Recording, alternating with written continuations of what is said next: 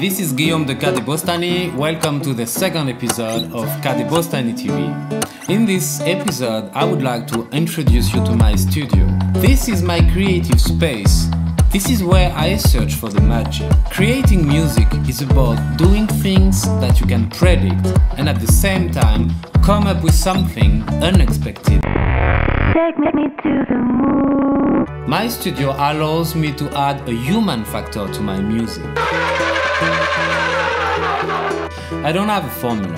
I know how I want things to sound. In this mess, I'm inspired. I hear sounds from outside. It triggers ideas, and I think it's a great start to a song. I'm inspired by the bird on his branch. You have to find the musical elements in real life.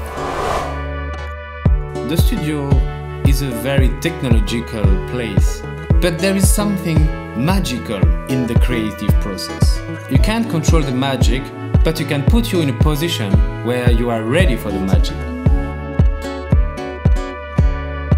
Each of my devices are their own behavior. When I'm alone here, I'm actually talking to my friends. It's like a family, I never feel alone. They are there waiting for me to start a story. Sometimes we fight. Sometimes it's really sweet and peaceful. Speaking of character and idiosyncrasy of sounds, I have different ways of doing it. I use very modern recording technique as well as older techniques like cassette, tape machine, old sampler from the 80s. I think it's very important in a song to have elements of different quality. Also with the tapes, you have this instinct element of nostalgia, because it's moving, it's imperfect, and this is extremely seductive.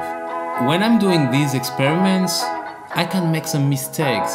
And sometimes I'm like, hey, wait a minute, this is amazing, let's record that.